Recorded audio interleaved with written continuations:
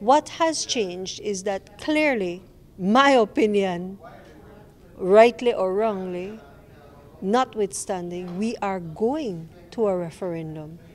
And when you are faced with something that is a certainty, you then have to assess how it is that you will face that certainty.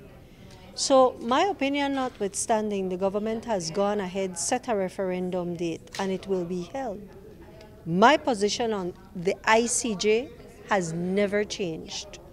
It has been consistent that I thought, and I still think, for various reasons, that going to the ICJ is the best mechanism available to us to settle this dispute. It is a person who is foolish indeed when faced with a pragmatic situation that you don't evaluate and assess where you are and make decisions.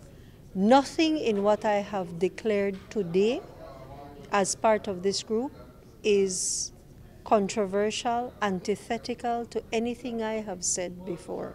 But the current foreign minister is not the issue. The issue is we are going to a referendum. What is it that I believe? What is it that I stand for?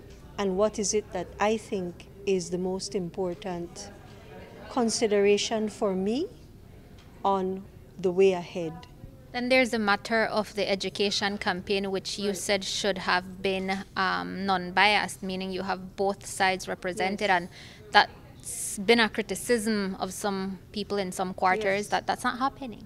Well, I'm happy to say that the no proponents have been active, have been out there, and I think the media has been generous in giving them coverage, and that is a very good thing. So I'm happy to see that my concerns have been answered.